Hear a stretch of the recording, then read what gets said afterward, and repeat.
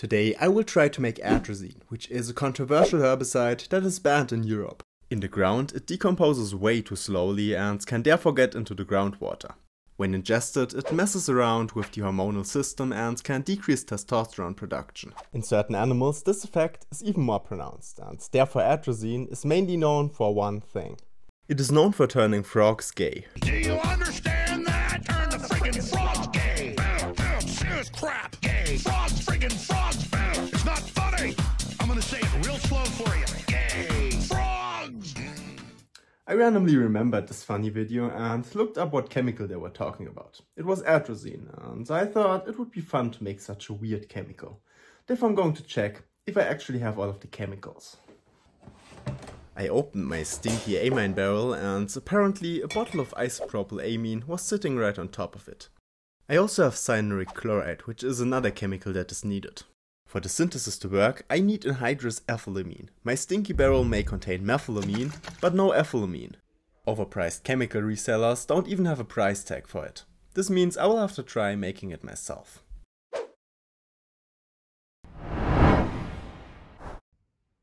Fortunately, it should be fairly easy to make from a supplement called L-theanine. Theanine looks like this. I only need to find a way to split off the ethylamine over here. Fortunately, it should be easy to make ethylamine from this. I only need sodium hydroxide. With sodium hydroxide, theanine is turned into sodium glutamate and ethylamine. These are the amounts of each chemical that I used. I began by weighing out the theanine. It made a ton of dust and you can't imagine how nasty the cleanup afterwards was. I added about 30 milliliters of dihydrogen monoxide to make a sludge.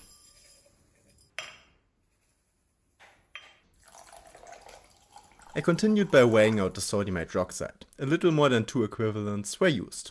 Enough hydrogen hydroxide to make a 50% solution was added. Ethylamine has a boiling point of 16 degrees Celsius. This means that it cannot be condensed using a normal water cooler in the raging summer heat. An ice bath, however, is ideal. I added the sodium hydroxide solution gradually over the course of about 20 minutes. I never did this before and didn't know if it would end up in a runaway reaction. It would likely be fine to just dump in the sodium hydroxide solution. In the end, the flask looked like someone took a big dump in it. And even more concerning was that I didn't collect any ethylamine.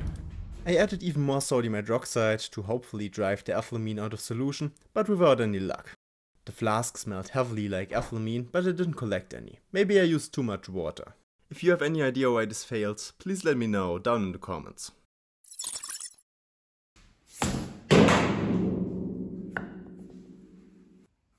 To make atrazine anyways, I went ahead and bought ethylamine hydrochloride.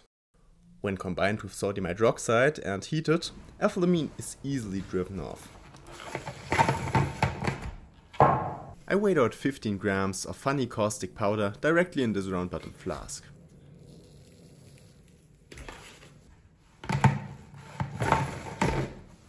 The ethylamine hydrochloride was weighed out next. You have to be fairly quick while doing this as it is hygroscopic. Hygroscopic means that it will suck water out of the atmosphere. I combined the powders in this round bottom flask, put a septum on it and stuck a syringe into it. I then put in half a milliliter of distilled water to get the reaction started. Of course, doing one thing is never enough. I had to start heating it using a heat gun to produce ethylamine.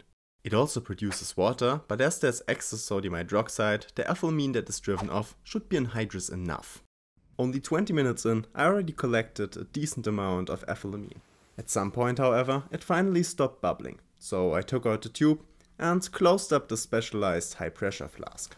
And there you go, more or less anhydrous ethylamine. If you opened this up and took a deep whiff, you would probably die. I'm just messing with you. This is butane. Do you really think I would waste my precious ethylamine like that? I ended up with 6 grams of ethylamine. This represents a yield of 47.2%, which is not that great, but it could be worse.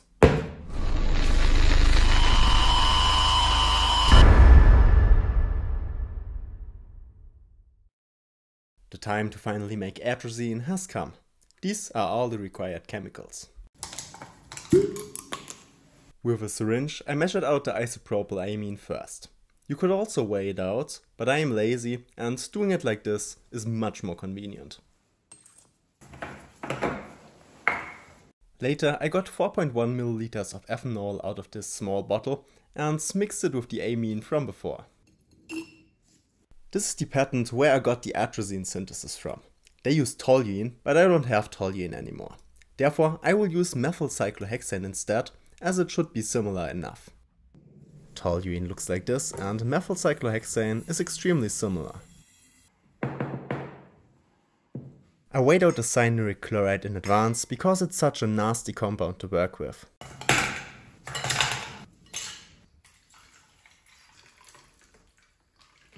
I ended up adding more methyl cyclohexane than required, as it didn't look like a nice sludge to me. Stirring was turned on and I added the first portion of ethanol isopropyl amine to the addition funnel. When the amine is added, a lot of heat is generated. You have to make sure to keep the temperature below 20 degrees Celsius, so a slow addition is crucial.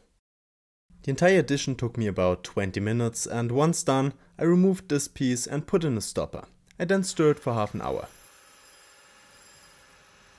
In the meantime, I prepared a 25% solution of sodium hydroxide in distilled water. 5.4 grams of this solution were weighed out and added to the addition funnel. I put it in all at once without stirring and then let it stand for 10 minutes. Stirring was then turned back on and I stirred for 10 minutes. In this first step of the reaction, the cyanuric chloride reacts with the isopropylamine to form this thing. In the second step, I will add the ethylamine. Because of the low boiling point, I used a special addition funnel. This funnel can be cooled by passing ice water through its glass mantle.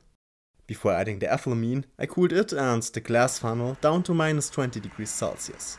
If I didn't do this, the ethylamine would evaporate right as I opened the bottle.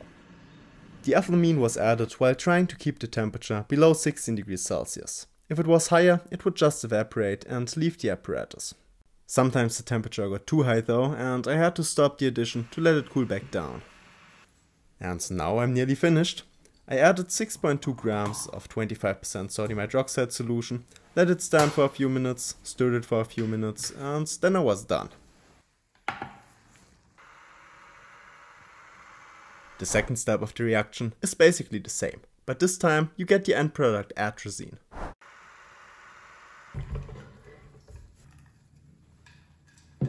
To get rid of the leftover solvents, I ran a vacuum filtration, which was rather tiring. My normal vacuum pump broke and I had to use this thing. It was tedious, but it was a nice full body workout. The product is still impure and therefore I am going to stir it while heating with methanol. I put an electric thermocouple into the beaker because I'm too lazy to set up a reflux. This way I can keep the temperature below the boiling point of methanol and don't have to worry. I stirred it at 60 degrees Celsius for about an hour. Of course this is not going to get rid of all of the impurities, but it's going to get rid of most, and I'm definitely not going to do another vacuum filtration. To get it really pure, you would have to recrystallize from a solvent like acetone. But for me, this should be pure enough. I dried it over anhydrous calcium chloride for a week, and then took it out to weigh it and determine the yield. I ended up with 3.4 grams of product, and this is a 14.5% yield. The rest likely remained in the methanol, but I already threw it away and therefore can't recover it.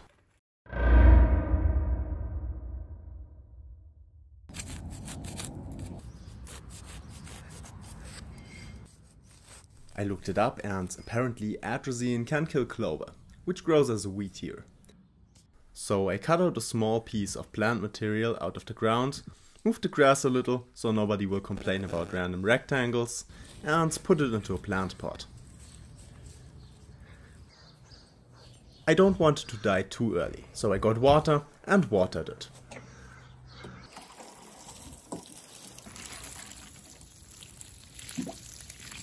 The last step is to add a tiny amount of atrazine to see if it works. You really don't need a lot, as it's extremely potent. The amount I used is probably overkill. To dissolve some and to actually bring it down into the soil, I sprinkled water on it.